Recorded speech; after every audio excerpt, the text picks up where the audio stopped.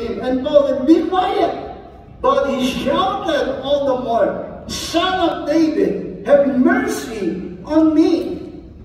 And the Bible declared a wonderful thing that Jesus done. The Word of God says, what? Jesus stopped. Jesus stopped and ordered the man to bring rod to him. And he said, "What do you want me to do for you?"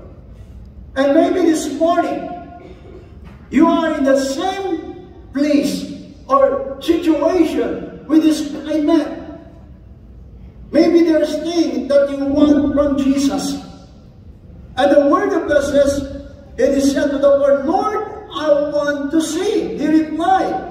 And you said to him, "Receive your sight, your faith has healed you." Verse 43, immediately he received his sight and followed Jesus, praising God. And when all the people saw it, they all praised God.